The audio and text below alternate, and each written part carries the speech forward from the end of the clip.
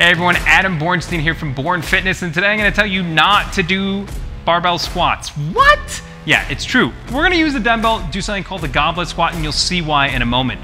We have Shalisa here, who is a master of the Goblet Squat, and here's why.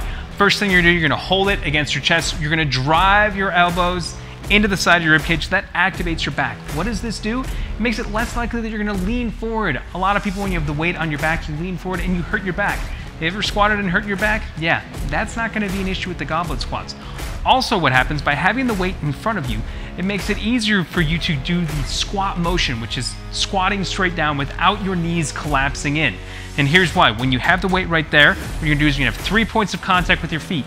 The outside of your foot, the ball of your foot, and in the heel. And before you squat down, I want you to imagine that you're standing on 2 paper plates and you want to tear those apart. That's going to activate your glutes because you're not thinking about a weight on your back.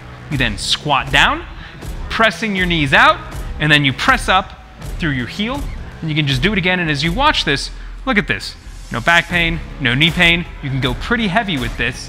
And if you struggle with the idea of separating your knees, one very easy tip, use a band. Happen to have one right here. Put it just above your knees, and this will give you a physical cue to make sure that you are pressing your knees out so that you have none of that knee pain, none of that back pain, and all of the squat effectiveness.